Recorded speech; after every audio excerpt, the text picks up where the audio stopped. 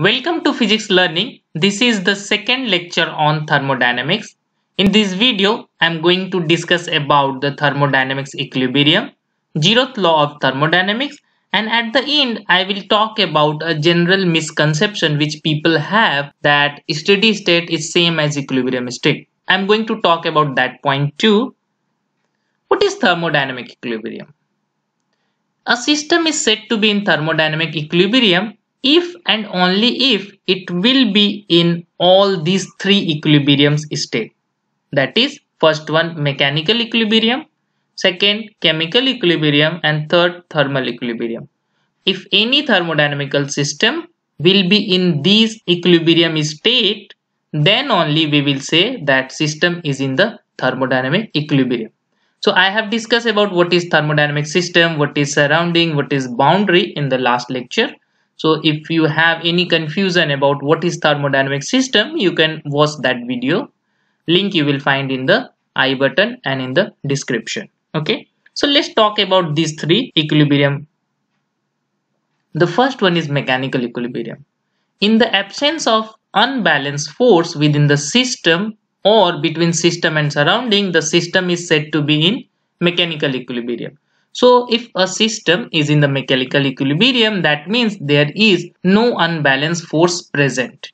Okay. What will happen if there is an unbalanced force? If there will be an unbalanced force exist, in that case, both the system and surrounding will try to change. Okay, in general. And this change will continue till there will be a new mechanical equilibrium state is restored. Okay, let's see this cartoon. Let's say we have a system fitted with the piston. Okay, a kind of gas inside a container. Okay, so if the system has a force Fs and outside of system force is Fo, and if forces are not same, that is, let's say Fo is less than Fs, in that case there is an unbalanced force because both forces are not same. So Fs minus Fo is a non-zero quantity. In that case, I would say that system is not in the mechanical equilibrium state. Okay, so what will happen? In that case, this piston will move. Okay, that means there is a changes in system and surrounding, and now it will stop. When it will stop? When a new forces will arise and both forces are same. Okay, so let's say now the force become F prime S and F prime O in the system and surrounding respectively. Then if these two forces are same, so there is no unbalanced force right now. Therefore, now the system is in the mechanical equilibrium state. So if you will not disturb any system, then it will automatically try to be in the mechanical equilibrium state. Okay. Now the second one, chemical equilibrium.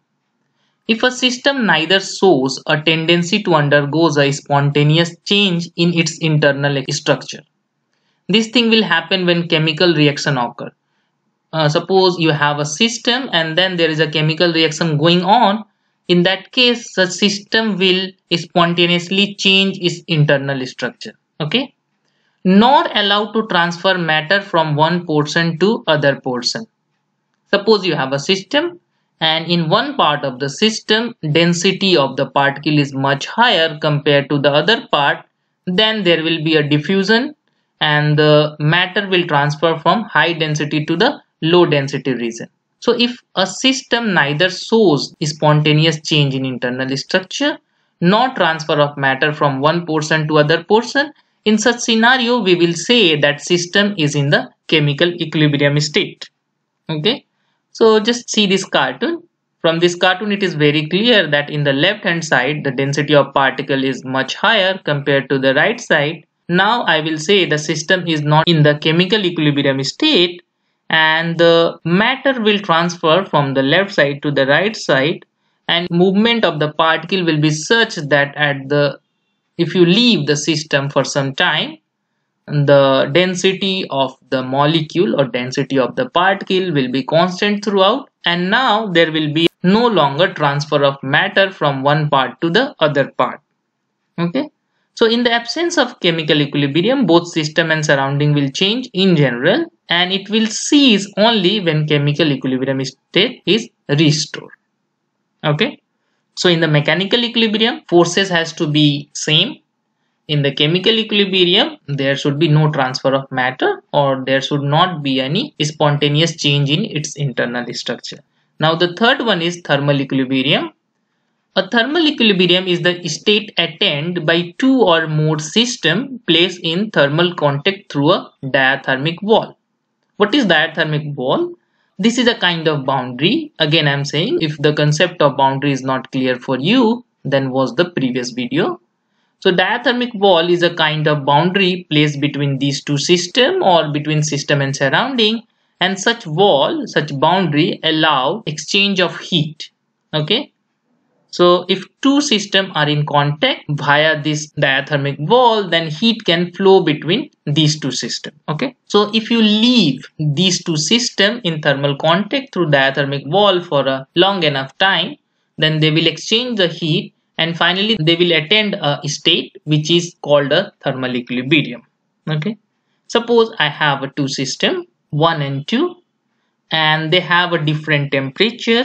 And now if I say that temperature in the first system is greater than temperature in second system, and they are in the thermal contact through a diathermic wall, then there will be a flow of heat from the one system to another system.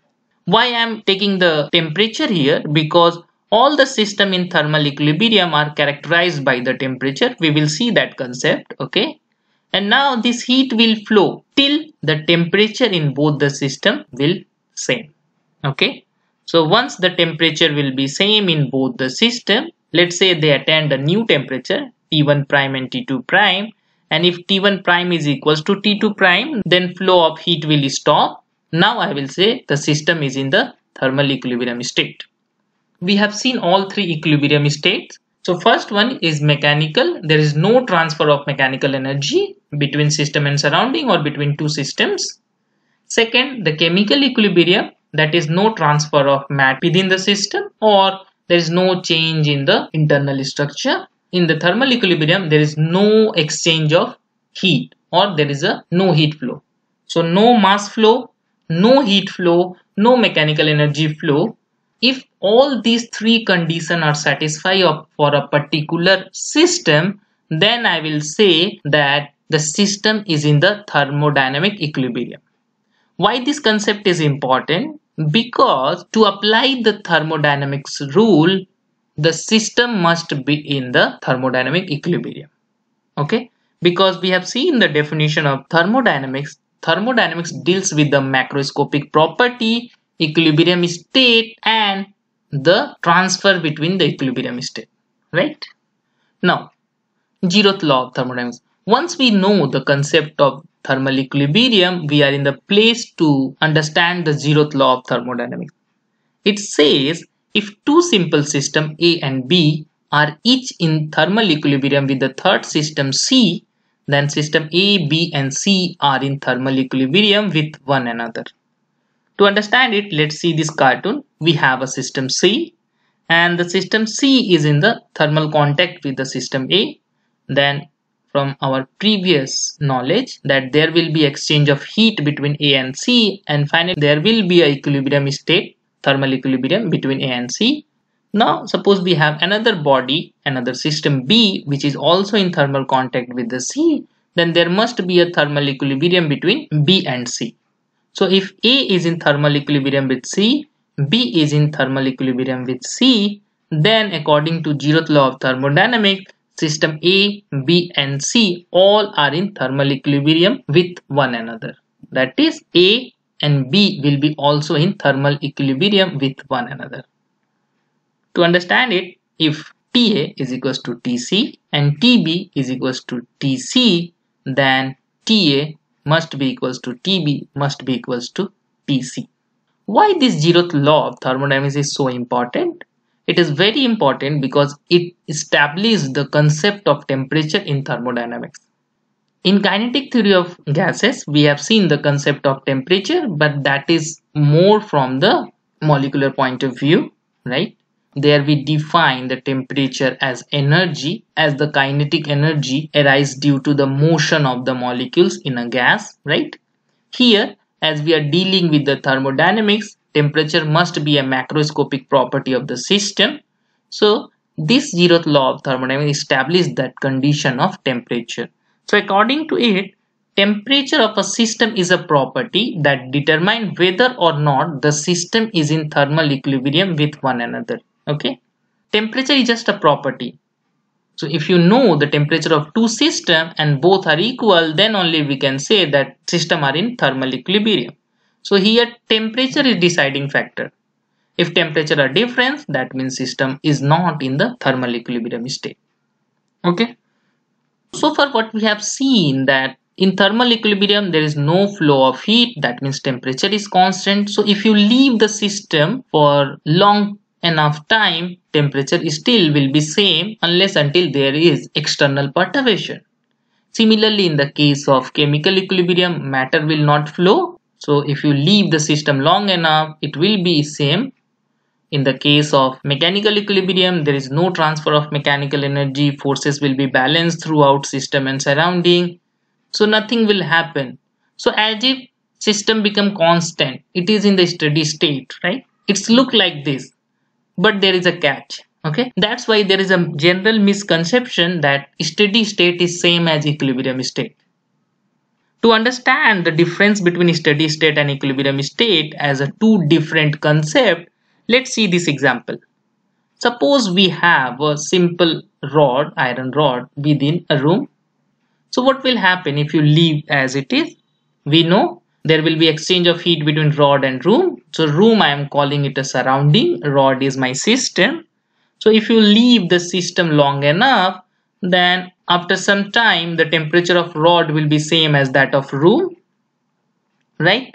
And there will be no flow of heat between system and surrounding. So that's the exactly case of equilibrium state, right? So there is a equilibrium state. I would say that rod and room are in the thermal equilibrium, right? Now see another example.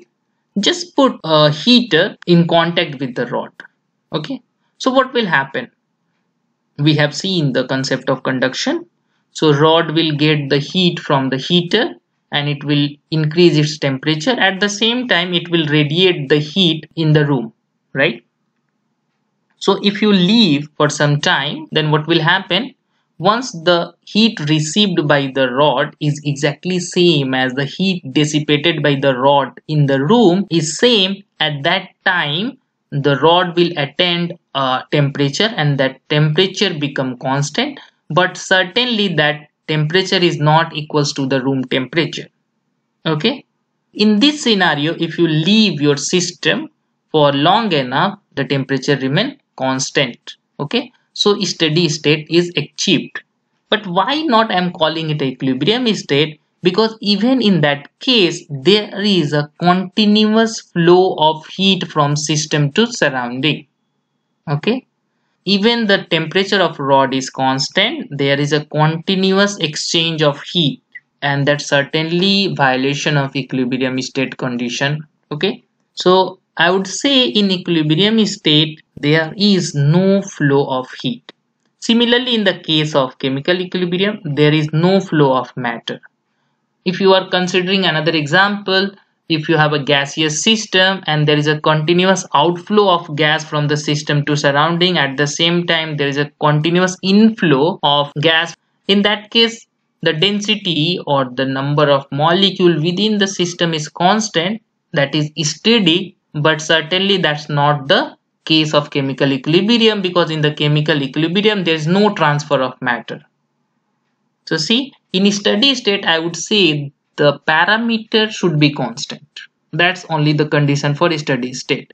Any parameter which you can take, either temperature or density, that should be constant with time.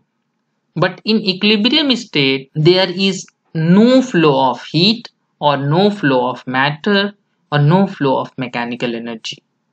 Thermodynamics principle, thermodynamics laws are applicable for the equilibrium state.